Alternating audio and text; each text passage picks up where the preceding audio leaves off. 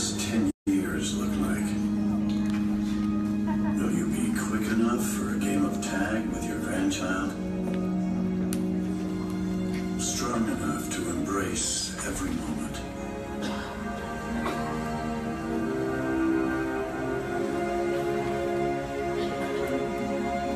Will you grow old with vitality? Or get old with disease?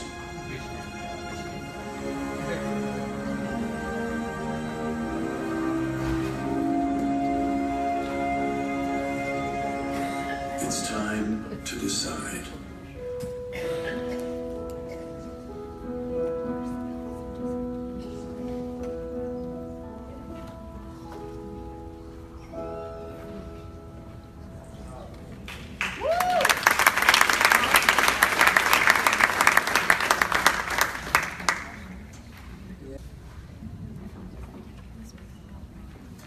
So bottom line is, you're all going to die. And probably not too many in this room will be alive even 600 months from now, no matter what you do. There's been 109 billion humans, modern humans, born on the planet. There's about 7.5 or so billion alive today. We have well-documented evidence that exactly 5 people have lived past 117. So your odds of living past 117 currently are about 1 in 20 billion. So if you're a betting person, the odds are much better that you're going to die before that. And that's assuming you do everything right. So the question isn't, are you going to live forever? We kind of already know that's not going to happen. The question is, how well are you going to live in the time that you have left?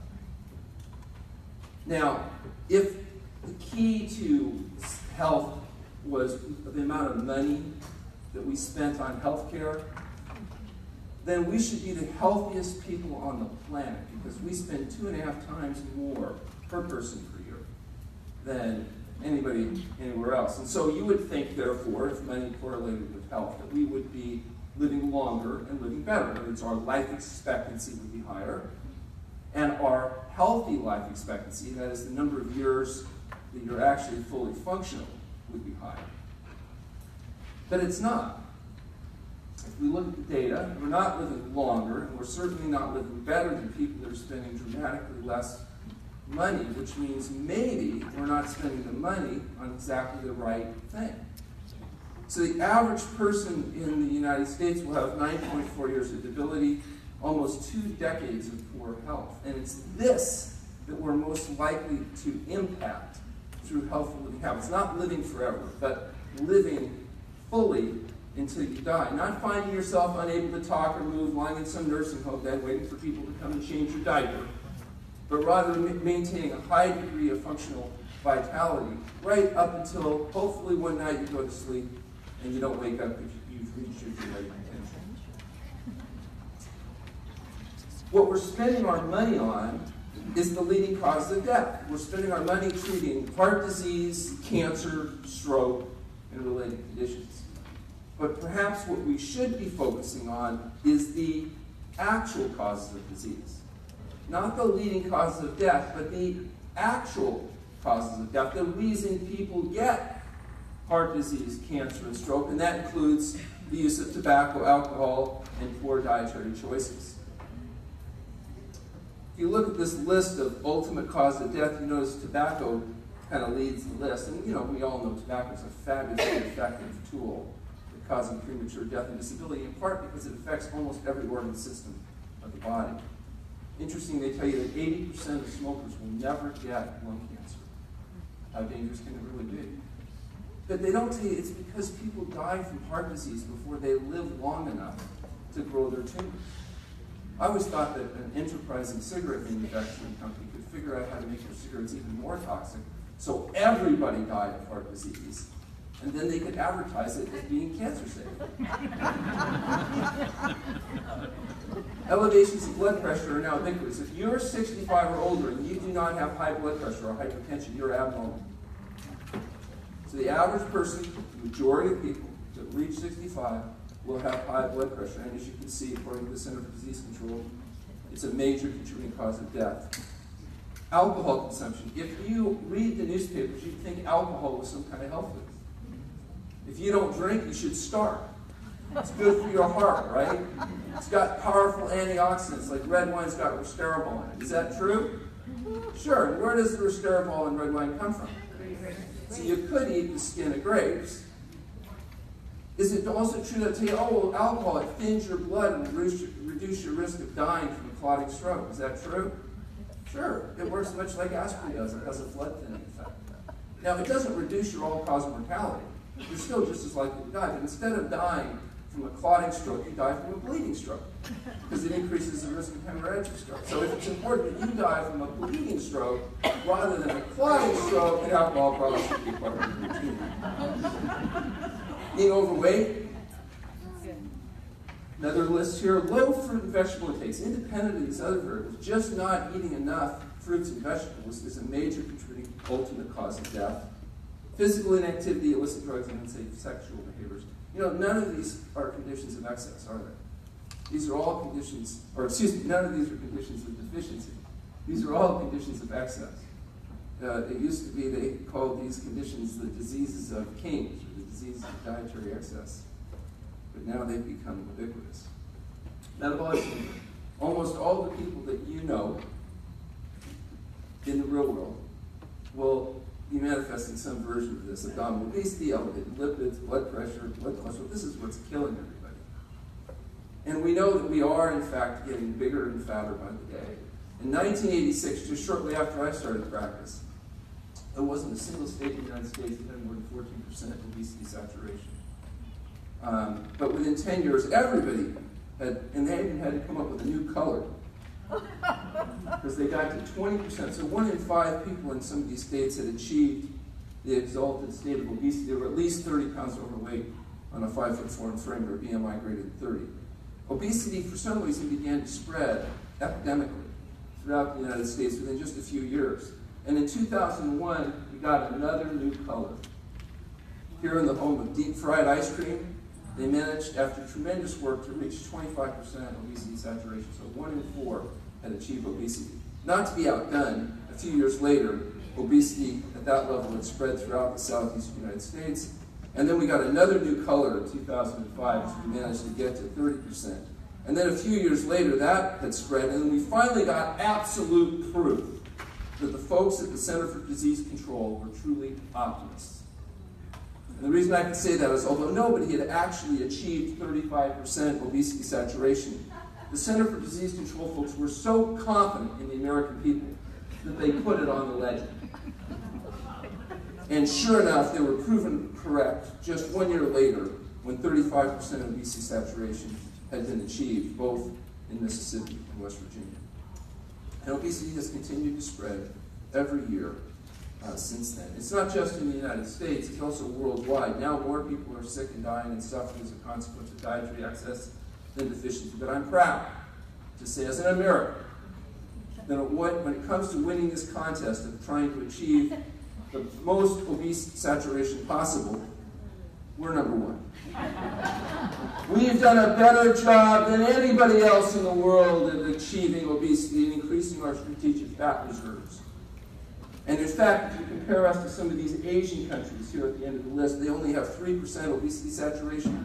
It's almost like they're not even trying. Now, we're not just getting fatter, we're also getting sicker.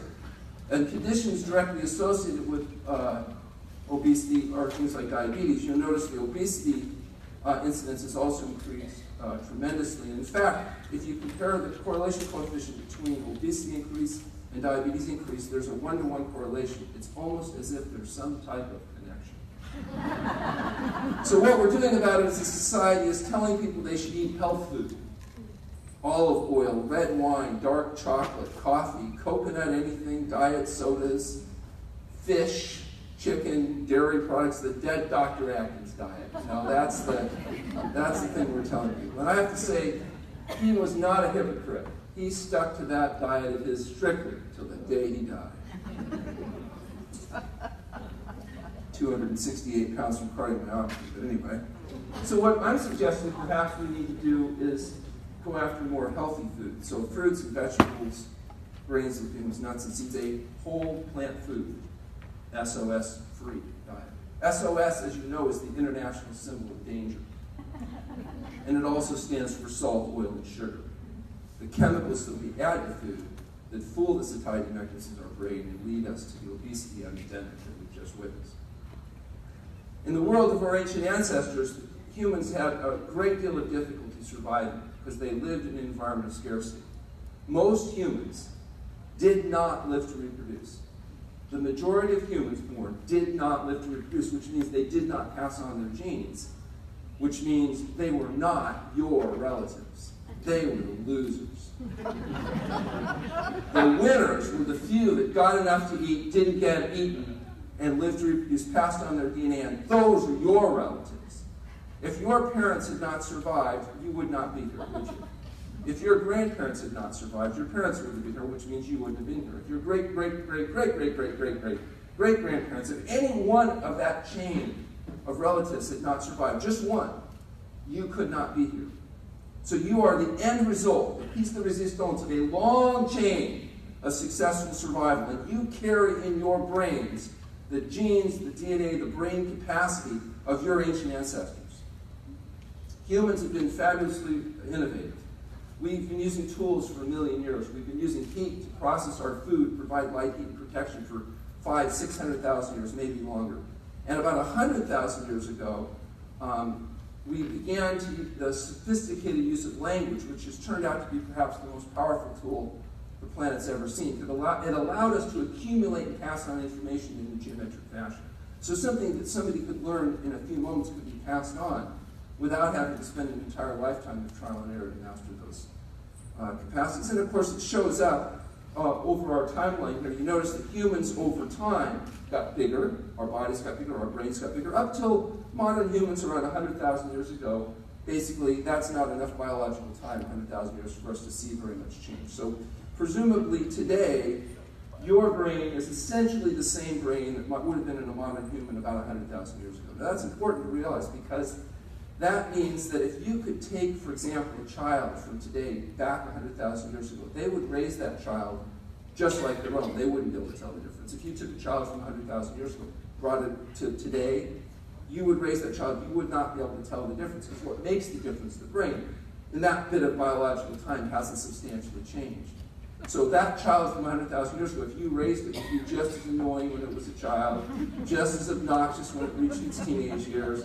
It would be essentially the same. So the point is, your brain is the brain of a human being that was designed to live in an environment of scarcity. That's the brain you carry. But you don't live in that environment, because we changed that environment. That's the kind of food you might have eaten in an environment of scarcity.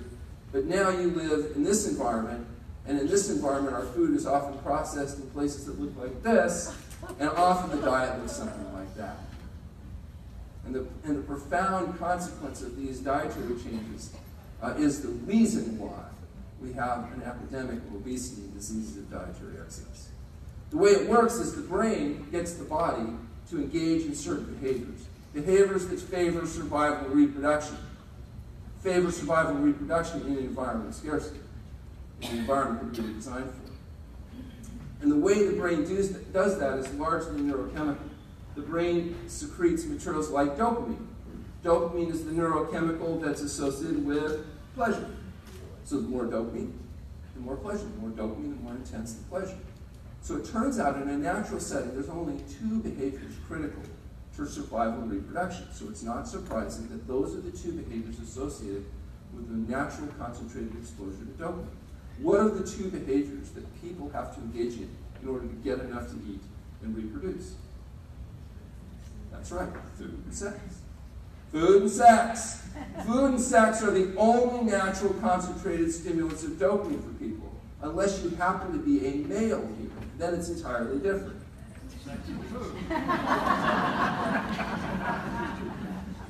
But regardless of whether it's food and sex or sex and food, these normal natural stimulants of dopamine work really well to encourage us to engage in behavior that favored survival and reproduction. What if you didn't enjoy eating? Do you think you'd always remember to do it?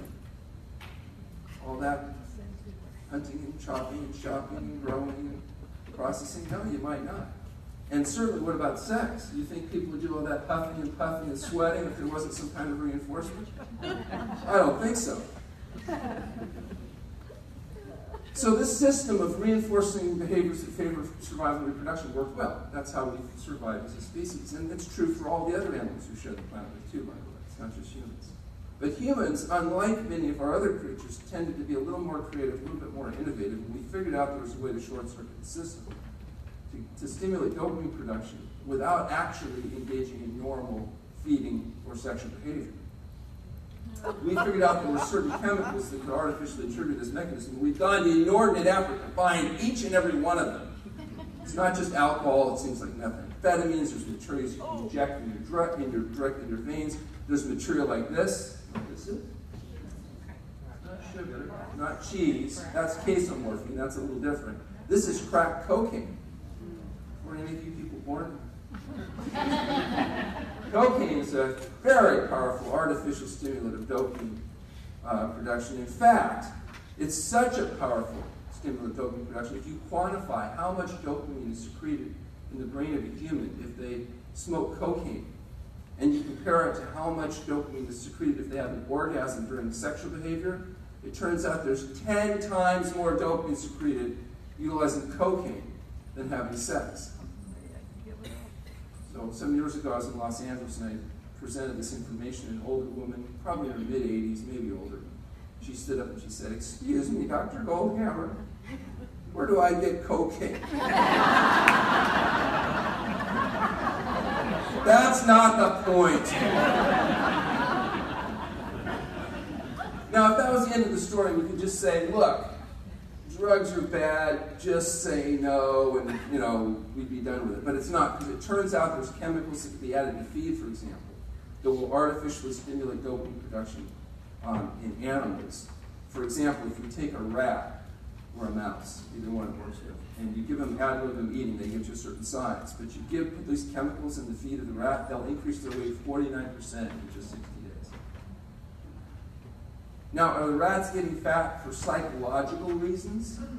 Did mommy rat not love them enough? Did daddy rat love them too much? Did they have stress from having to get up in the morning? Or is it biological reasons? The artificial stimulation of dopamine in the brain led to systematic overeating, and so they developed obesity and, not surprisingly, the disease of digestion. It works in birds, it works in any animal.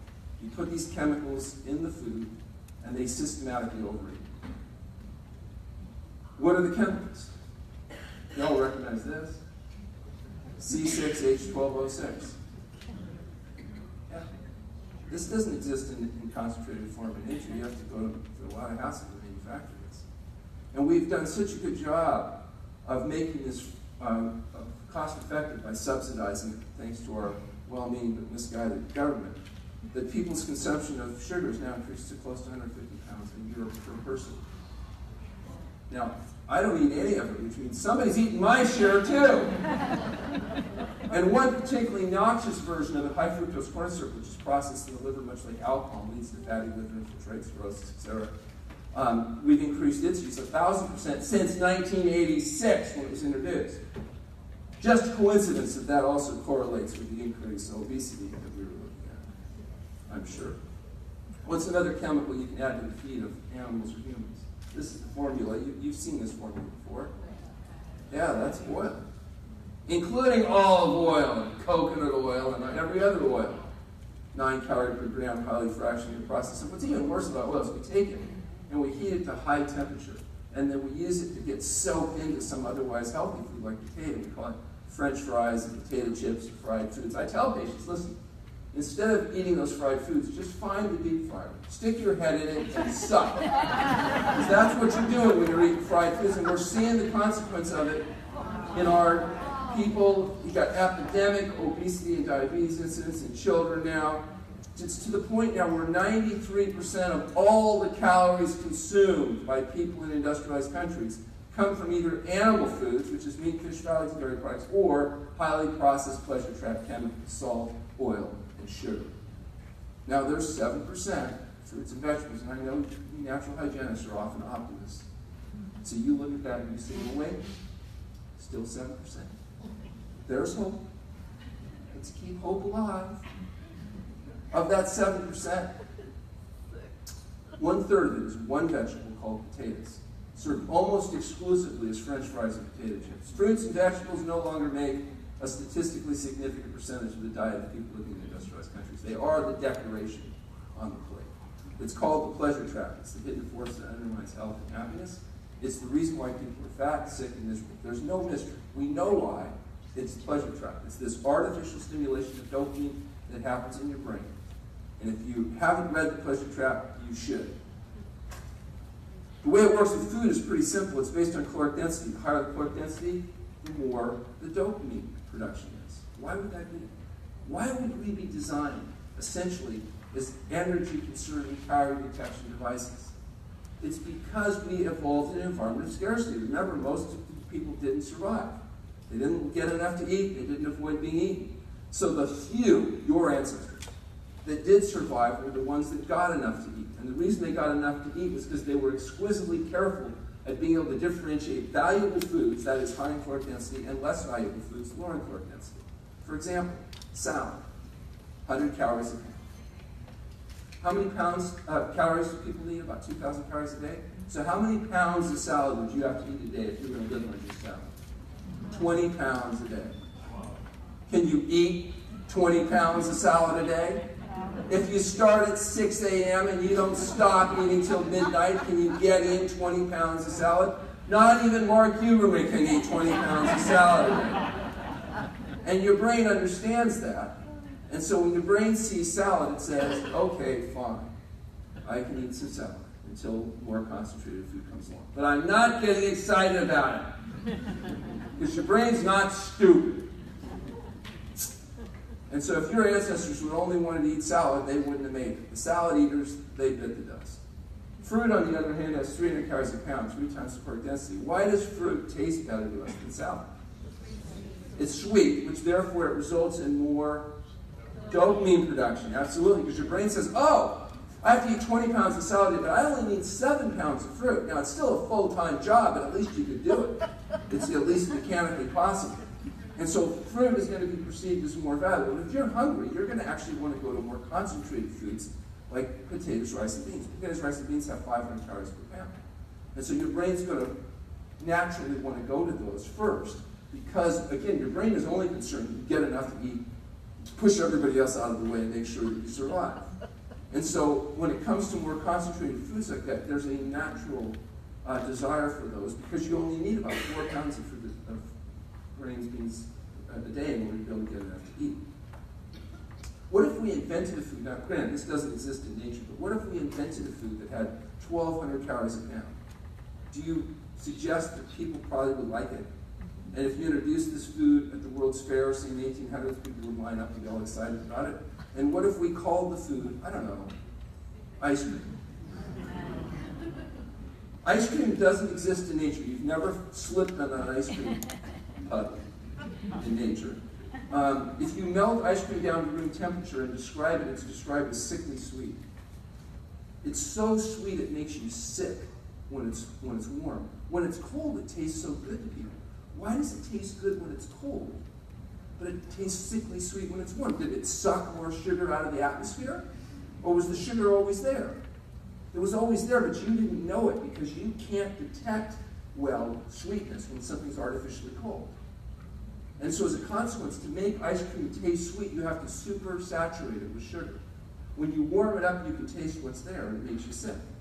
It makes you just as sick when it's cold, but you just don't know it because you bypassed your normal detection system. What if we invented a food with a higher caloric density than ice cream? Would people like it? This food, let's say it had 1,500 calories a pound, 15 times the caloric density of salad. Do you think people would call it the staff of life? Have you ever seen this stuff? You take a 500 calorie pound grain like wheat, grind it up into a powder, bake it at high temperatures, and turn it into something that's basically dehydrated, 3 times the caloric density, 1,500 calories a pound. And that's before somebody turns it into a butter boat by melting coagulated cow pus all over it, increasing caloric density even higher. This is very appealing. It's appealing because the high caloric density, quick, fast, easy, concentrated calories. Have you ever been into a restaurant and they actually put this stuff on the table? They don't even charge for it. They just put a big basket of it. It's all steaming out there, and your brain is going, oh, wow. 1,500 calories a pound. Give it to me. And what happens after time to the bread that's in the basket? What do you notice about it? It's all gone. It's gone. What do? Yeah, you push that basket all nakedly empty to the edge of the table, spread out the napkin so nobody can miss the fact that the bread's all gone, and you wait for the waiter. And you wait. Finally, the waiter comes around and says, oh, did you want some more bread? So, of course, first you pretend like you didn't know the thing was empty. Sure, why not? But what you're thinking is, does this guy want a tip or not? Do you ever go into the same restaurant and say, excuse me, waiter, I'd like you to bring me 3 large baked potatoes because I'd like to eat those before I order my dinner. Do you do that? Why don't you eat 3 large baked potatoes before you order your dinner? Because you'd be too full. Because the human stomach can only handle about 500 calories of potato. That's about 3 potatoes. And you kind of mechanically fill the whole thing up. Whereas 500 calories of bread only takes a third of the stuff. So what do you think is going to help you get fatter? Pure sugar is 1,800 calories a pound. You can take just about anything you coat it with sugar. You ever go into that same restaurant, take 11 of those packets of sugar and just... What? Why not? It's free. It's so cheap that I didn't have to charge for it. What's the problem? You ever had one of those? How many teaspoons of sugar in that? This is the old kind. I don't make these anymore. This is the old. 11 teaspoons of sugar. Now you got the big gulp, the super gulp, the double gulp, the express gulp with free refills, and I swear pretty soon it's going to be a bunch. In the future, the leading reason why people are going to hurt their back is they're going to 7-Eleven and getting a Coke. Today, 25% of all the calories consumed by teenagers in this country come from the sugar and soda pop alone. Just the sugar sweet butter. But we don't know why our children are getting so fat and our kids are getting so sick. What tastes better, salad or chocolate? Is that just a cultural thing? Or if we took 1,000 people blindfolded, a mouthful of salad, mouthful of chocolate, you think they can tell the difference?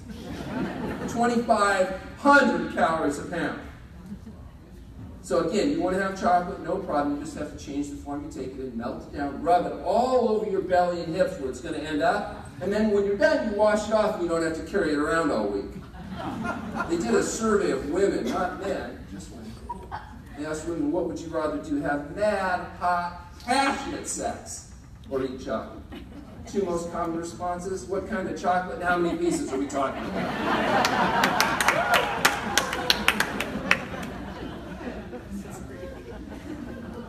So what are the following conditions that we've talked about having in common? High blood pressure, diabetes, autoimmune disorder, conditions like lymphoma. The thing about these conditions, if you go to a physician, if you go to a doctor with high blood pressure, what are they going to tell you? They're going to give you a pill or 2 or 3 or 5, and they will promise you, if you do what you're told, you will never get well.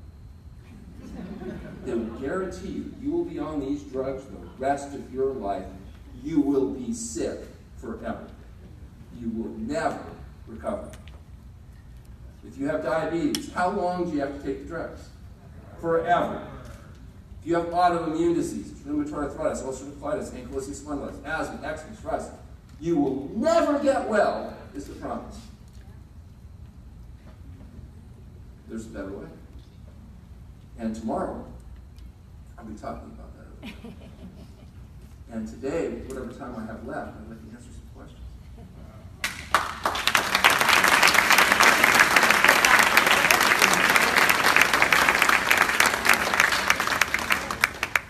Okay, so we've heard that dark chocolate is healthy for you. So I'm assuming that's not true. Because we would always have a little taste of dark chocolate because we heard it was good for you. Yeah. So you'll hear what's good for you is whatever somebody's trying to sell. So they have to try to make it good for you. And like John McDougall says, people love good news about their bad habits. So the fact that something is less bad than something else doesn't make it good. It just makes it somewhat less bad. So the fact that the dark chocolate may be somewhat less bad than some other type of chocolate doesn't raise it to the level where that's a health point of food. The fact that there's still some food factors left in a food product, whether it's resveratrol in red wine or some antioxidant in dark chocolate, doesn't mean the overall integrity of that diet can be built around those kinds of foods. And so I would argue that those foods have to be avoided. Meat, fish, eggs are full of salt and sugar. Foods that have those additives.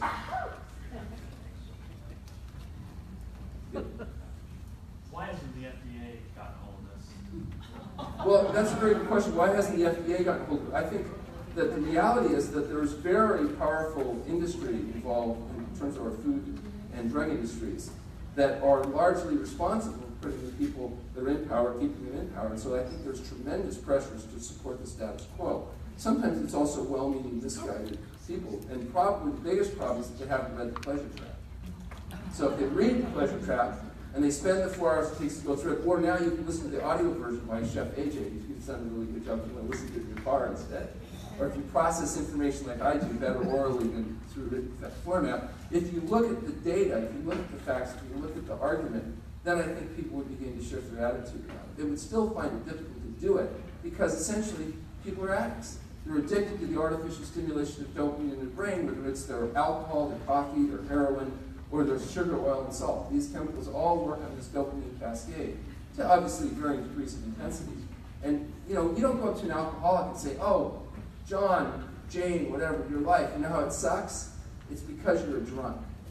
And does the alcoholic go, "It's the alcohol? I had no idea. Oh, thank you. I won't drink anymore." Or do they tell you to mind your own effing business? Yep. A question for you, because I've never heard your answer. So, we read many prominent physicians, like Dr. David Katz from Yale, 2 days ago on LinkedIn with 1 million followers, olive oil accolades. And he separates olive oil from all other processed oils and refined foods. Thursday, a patient brings me from his farm in Sicily, little tin of olive oil right from the tree. You can smell the greenness. I have a restaurant, we have no oil menus. I'm in your camp. It's got to be one of the most common patient questions. I just want to, I want to share what you respond with my Yeah, the reality is when you take a food, you rip it apart, you take out one component, in this case oil, that's the highest concentrated caloric product we've got, 9 calories per gram. You remove from it any mitigating factors like fiber and other things. You end up with a highly processed fractionated food product, which is really good if your goal is to try to get fat and sick. And so the fact that people say, well, olive oil is better than something else is another example where it may be somewhat less bad than something else, but that certainly doesn't make it good. We recommend avoiding all oils, all fractionated food products. And now some people say, can you get a little bit and not suffer major consequences? It's like asking this though, can somebody have a beer and not become a drunk? Certainly. But if you're a drunk, it's not you. Okay? So yes, some people can indulge in small quantities of various products and not become overweight or not develop problems. But if you're having those problems, it's not you. Because if you could have controlled it, you would have controlled it. It's not like people aren't trying to control it. They're not able to control it. And so for those people, they should let it go. And other people are saying, it's easier actually to not tease yourself with these drug-like effects than it is to try to regulate them. So it's easier and more productive and more effective to just draw your lines like Dr. Esser was talking about. This is what I do, this is what I don't do, and not have to play this constant battle with yourself as you fight these chemicals that have been carefully designed and foods that have been carefully designed to bang on your neural circuitry. I think Cicero said total abstinence is easier than perfect moderation, which is true. Do we have a question? Yes. I saw you in December, and you were talking about possibly publishing a journal article in the British Medical Journal. Did that move forward? Yes, we did actually. And I'll be talking about that tomorrow afternoon, some of our research and articles that we've managed to get published. We've had some tremendous success in the last couple of years. With the formation of the True North Health Foundation, our 501c3 nonprofit research organization, whose mission is education and research. And we've put together a research team. We've been doing some really exciting work. We've got affiliations across the country. Most recently, we just had a doctor from the Mayo Clinic, and we've made a formal agreement to move forward with a study that's going to involve primary prevention of stroke that we'll be doing in conjunction with Mayo. He's got an article actually that's coming out published on his experience at Trinity Health Center. We have relationships right now with UC Davis, with Washington University. We finished a study with Luigi Fontana. We took people before, during, and after long-term water fasting. We're looking at a variety of biomarkers. They can measure autophagy, the efficiency of white blood cells, the number of mutations inside B lymphocytes, which correlates well with aging, cancer incidence, etc. So a lot of very sophisticated biomarkers. This will be the first time that this type of work has been done on long-term water-only fasting.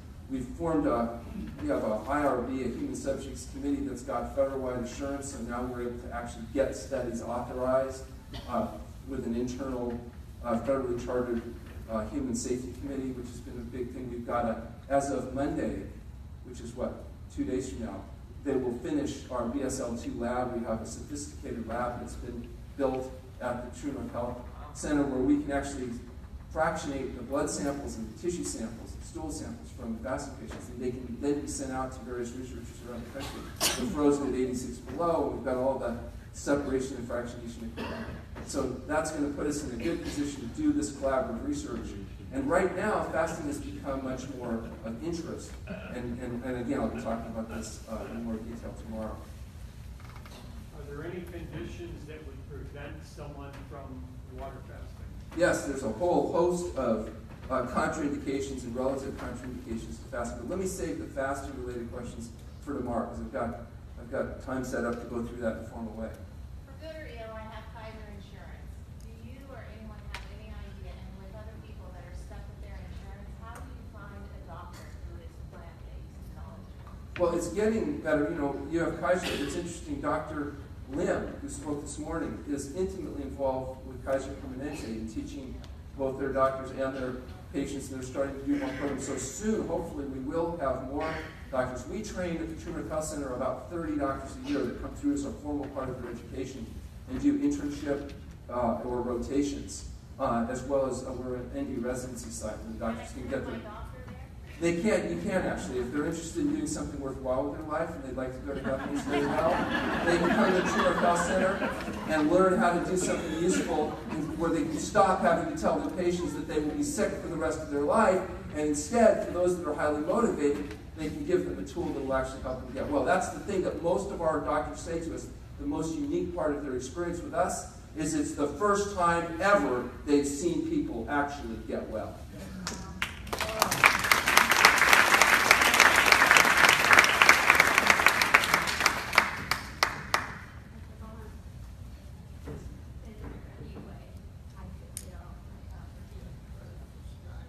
So the question is, what about osteoporosis drugs?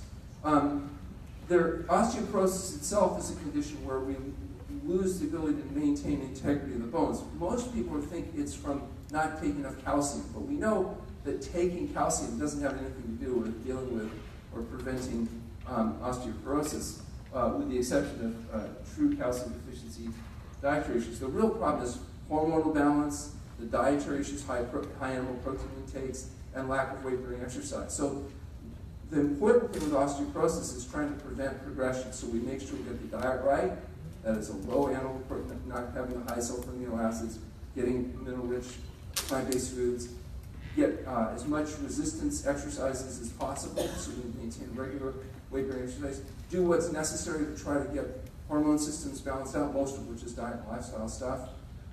There's not a lot of evidence in most people's cases that the medications that are used do a lot more good than harm. So that specific question is going to be best addressed dealing with one of the medical doctors on our staff, where you would talk to them specifically about your unique situation and whether or not the risk-reward ratio for you would favor continuing or discontinuing or coming up with some alternative way of trying to regulate those medications. In general, though, if there's not like overwhelming evidence that these medications do what we think we want them to do, and there is some evidence that there are some unfortunate side effects, so it's definitely a discussion that needs to be made with the doctor that's not a complete idiot. I've heard you speak before and say that you don't really use a lot of spices on your food. You like to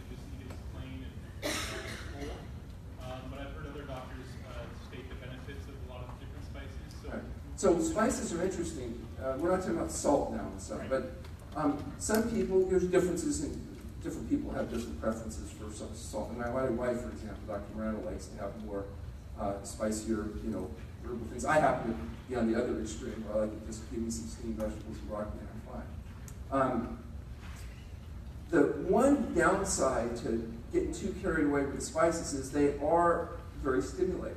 And so they sometimes will lead people to eat more than they would eat if they were just eating to their normal satiety. So if you find that if you eat rice, you eat a certain amount. If you spice it up and you end up eating more than that, that may not be a highly desirable thing. So for people trying to do weight reduction, sometimes keeping the spices mild may be helpful.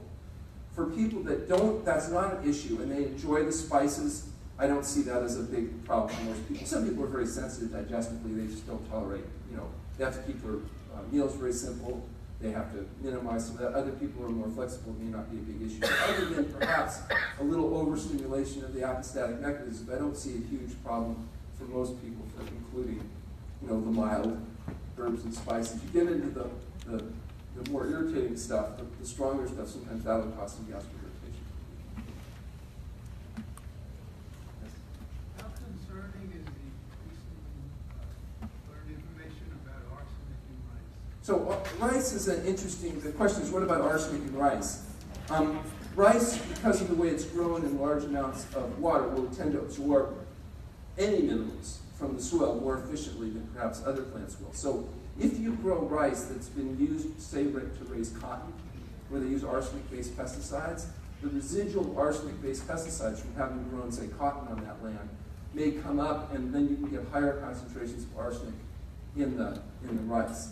One answer would be you can purchase rice from land that hasn't had cotton grown on it, so you can buy California rice from some of the organic growers in California, and their arsenic levels do tend to be much lower. There's a little bit of arsenic, a little bit of heavy metals in just about everything. There's a certain natural background in some of these minerals. There's some debate about at what level does it actually affect biological function. The other thing you can do is if you cook rice like you do pasta with large amounts of water, 5-to-1 instead of 1-to-1, the net effect is to reduce the arsenic concentration. It also reduces some of your other mineral concentration, but that would be another way of including rice in the diet without a concern either. How you cook it, or preferably getting rice that's going to naturally be lower in arsenic. The other thing, though, is the people that really should be concerned about these types of concentration are not the vegans that are eating rice and vegetables. It's people that are eating animal foods. Because animal foods biologically concentrate the substances from the environment. So a calorie of animal food could have anywhere from 2 to 1,000 times the concentration of various toxic substances compared to plant-based foods. Not that plants can't also have their share of exposure, but I would suggest that biologically it's the people that should be most concerned about these are actually the people that are eating animal-based products and oils and other hyper-concentrated versions of these food stuffs. So I enjoy organically grown brown rice, and I'll continue to incorporate that into my diet. Yes? Well, Dr. Goldhammer, I'd just like to thank you for being here, coming to Cleveland to see us, and I thank you for the rest of my life for allowing Trish and I to be at your clinic last December and have a total life-changing experience for the better. It's something we'll always remember. Thanks. Thank you for your kind words.